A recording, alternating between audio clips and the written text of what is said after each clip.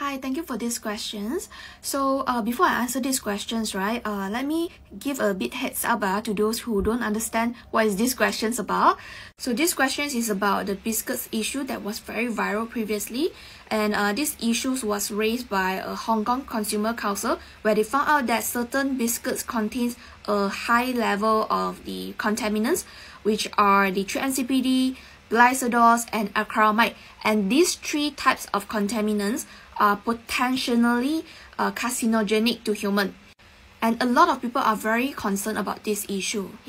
So to answer these questions, actually all refined vegetables oils contain these contaminants, which are the 3-MCPD and glycidol. During refining process, it had gone through a very high temperature processing, thus it will produce 3-MCPD and glycidol.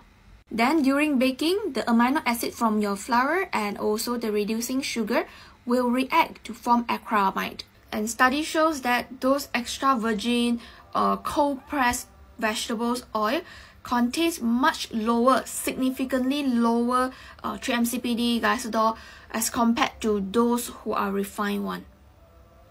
So hope I answer your questions. Thank you.